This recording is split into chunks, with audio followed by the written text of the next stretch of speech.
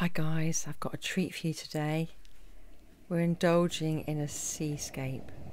This is a quick glimpse now, and I'll show you at the end exactly how it turned out. So I'm using quite a small canvas today. It's a 10 by 8 inch base, and I'm using abstract paint, which is a blush colour. It's almost skin tone, but it was the colour I thought was nearest to sand.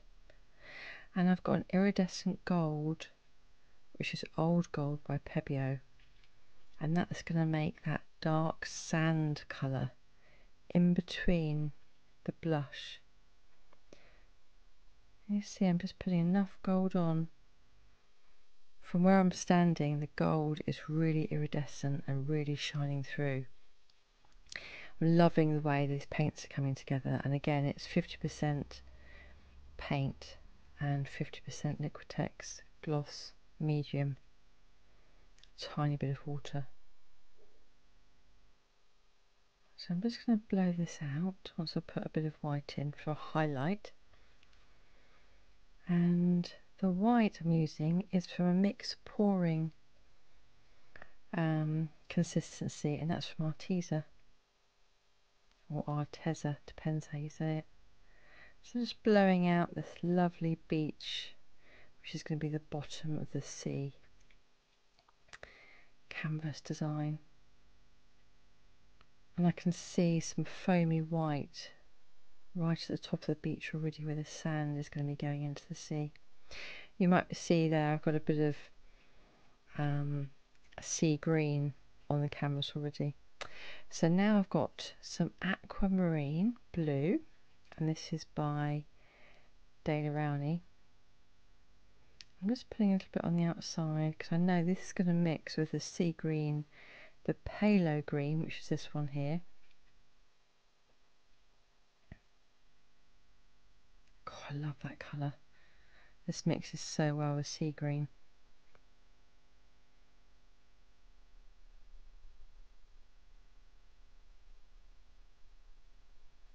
I've got forest green.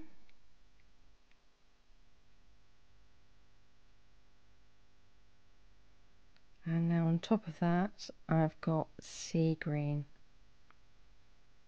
And they're all very, very subtle greens with a tiny bit of blue in them to the eye. Okay, so I'm highlighting now with some white.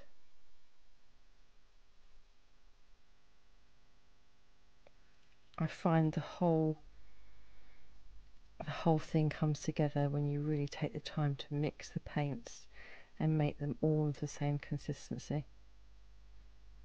So I'm blowing this out now, really carefully, making sure that it doesn't go over too much of the edge. And I'm just picking up with a hairdryer from the white and blowing the white into the different greens. Oh, this little cells arriving already in this one. Beautiful. And some deep, that really deep sort of green you get in the middle of the sea when you've got seaweed. So, oh, it looks absolutely stunning. In fact, I've put a bit more on there now. Right, a little bit of sea green on top of it. Just love those two together. A little bit of white just for highlighting. And then gently blow that out on the lowest measure that you can on your hairdryer. This is a 1500 watt. Oh, I'm loving this way. The waves are dancing here. I can see there's just a few little cells, and they almost look like pebbles and rocks on the beach. I'll give you a close-up in a minute so you can appreciate the colours together. So I'm just using my palette knife, and I am picking up very, very small amounts of white and allowing them to form a curve just to give it that dancing look of the wave.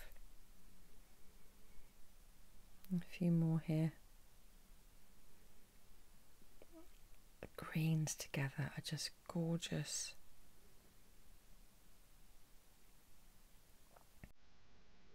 Can you see there's movement? Just giving that little squiggle with the white in little groups together, just gives you that little dance of the wave. I went in for a swim this morning actually. It really reminds me of the gorgeous sea that we have. We're so lucky, aren't we, with our oceans.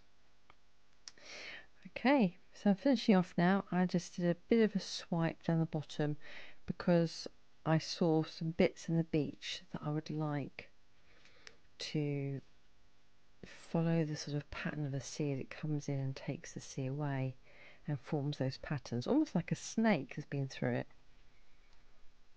Have you ever seen that in the beach? There's like there are snake indentations in the sand.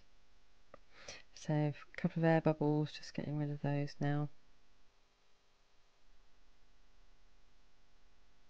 I'm just checking all around the sides to make sure it's okay. I'm just wondering if I need to do anything else to it now. What do you think?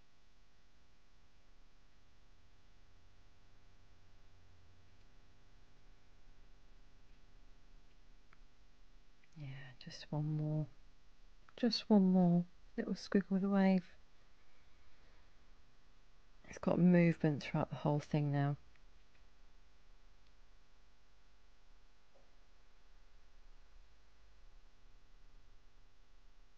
So what sort of colours would you use to do the sea? Would you like to try different greens together or blues? What's your idea of what colour the sea is?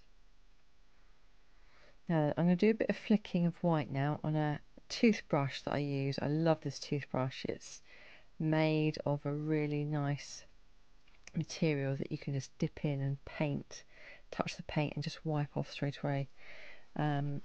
And the head of it washes off so easily. I'll get the name of it later if you're interested.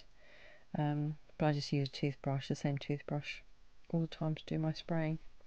And that's just dipped very, very lightly in the white paint and flicked. I've really enjoyed doing this painting today. It came together so easily once I started, and don't you just love it when a paint comes together really easily? So thank you so much for being here today. I've now got the close-up and I am going to let you have a really good look at those waves. What do you think of the colours together? The gold and the blush pink and the three different greens. Happy painting, everybody. Thank you so much for being here, and I hope to see you very soon. Bye.